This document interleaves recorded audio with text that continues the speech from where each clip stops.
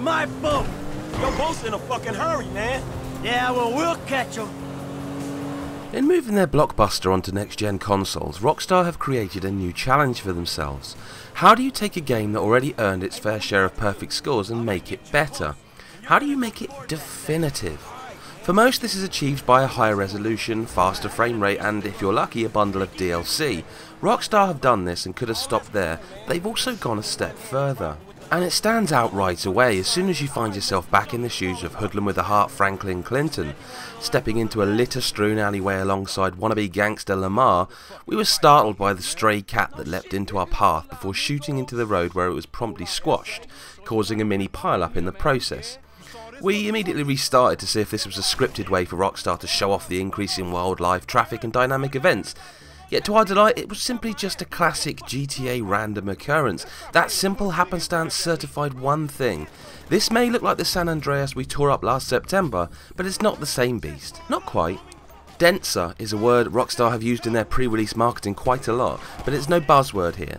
The PS4 version contains every ambient detail that the PS3 version did, only there's more here, all packed tighter with a smoother, cleaner framework. We saw birds in the sky, more stray cats in alleys, and a group of cyclists will trundle by at a sedate pace, and you'll catch yourself thinking, are they your friends? Before you remind yourself that what you're looking at isn't real. Don't get us wrong, next-gen GTA 5 is not photorealistic or even any more truly alive than the previous game, but the illusion is a powerful and enduring one. Suffice to say, it's utterly stunning. Astounding in places. And if the 360 version left you breathless during your last visit, the power of GTA 5 on the new generation consoles is a force to be reckoned with. The new gen version includes a handful of new activities to take part in, one of the best being wildlife photography. Not just a way to show off all the new beasties in the game, but also a game in its own right. The photography can take up hours of your time as you creep around the wilderness trying to capture the perfect shot and not get eaten by anything. Other additions include a smattering of weapons and vehicles that you may or may not spot as new, but the improved blimp is certainly good fun, and you can order it right from the start. So taking it for a cruise at night with the city sparkling and sizzling below you is a sight to behold. Once again, Rockstar know exactly what they're doing, and while we couldn't test the online mode just yet, we will bring you something on that after launch. But perhaps the crowning achievement here is the new first-person mode, not only because Rockstar were mad enough to add it at all, but because it works so well you'll forget it was absent before. Hitting the touchpad on PS4 transports you into your protagonist's head, but it's much more than just a viewpoint shift. Rockstar didn't just whack a gun barrel in the middle of the screen, instead they went to length to recalibrate the aiming and the collision sensors, added animations for reloading, opening doors and climbing fences. The auto aim is a little too forgiving in this mode, but you can turn it off in the settings, and you can adjust the cover behaviour so it switches to third person when you press up against a wall, like in something like Deus Ex Human Revolution. Driving at speed can be a terrifying exercise in first person, but leave the mode active for half an hour and you'll forget it's something that's been added.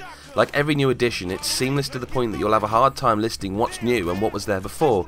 It's not all as obvious as railguns, killer whales and a brand new perspective, but what is obvious is the graphical boost. What was undoubtedly one of the most beautiful games of last gen looks even better now. But the busier streets, more detailed textures and improved weather effects push the engine until the frame rate stutters, occasionally suffering at times during faster chases.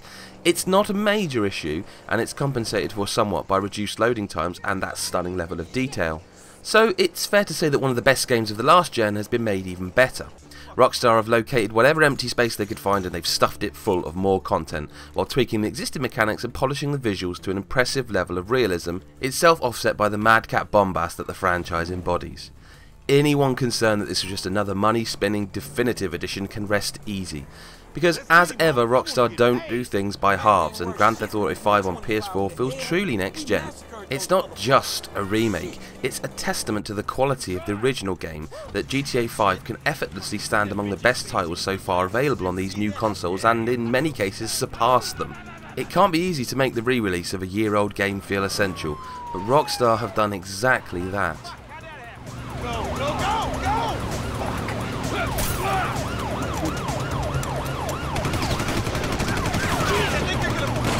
Fuck! Local Yoko spotted! Nice and